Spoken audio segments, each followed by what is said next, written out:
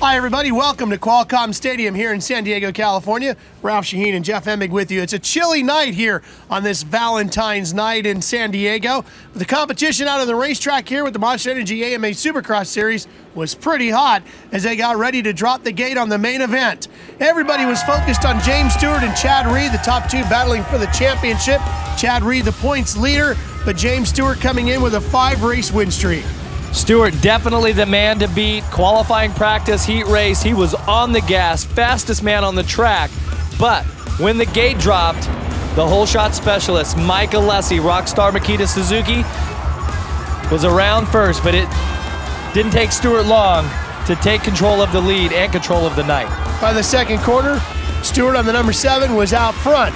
Now Chad Reed got a pretty good start himself, made some aggressive moves, got the second, but could never catch Stewart. And that's exactly what Reed needed, was to start close to Stewart to see what he had, but in the end, it was all James Stewart. James Stewart goes on to win his 6th in a row, his 31st AMA Supercross class win.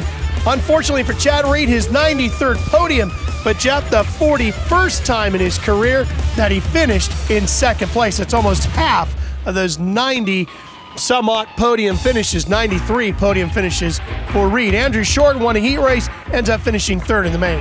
Yeah, and it was a Short Villapoto battle all the way to the end. Short getting that final spot, but what a rebound for Ryan Villapoto after not making the main event last week in Anaheim. So what does it do in the championship standings? Well, it tightens things up quite a bit.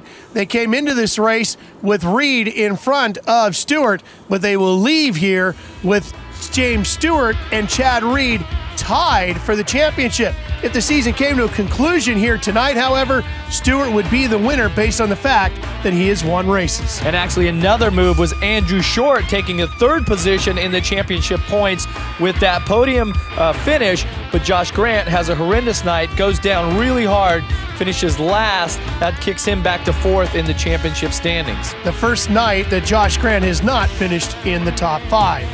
Well, you can join CBS Sports, Jeff and I, for the next round of coverage on our Monster Energy AMA Supercross Series here on CBS when we come back with you from Toronto's Rogers Center, March 29th. We'll see you then.